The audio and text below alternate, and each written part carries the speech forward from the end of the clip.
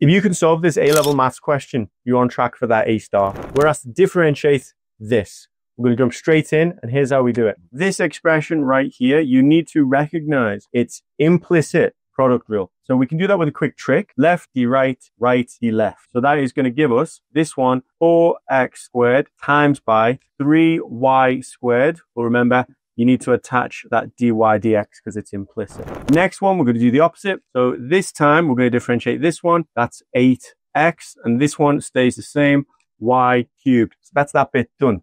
2 marks. Next bit, we're going to differentiate this. That becomes 4y dy dx. This last bit is going to catch people out, right? We need to recognize it's the chain rule. So that's going to give us a 3x squared from the inside. And then we differentiate this function. So sine x is going to go to a cos x. And this one inside stays the same. So that is x cubed. So we've differentiated everything. And that right there is 4 marks. For more tips and tricks like this, give me a follow.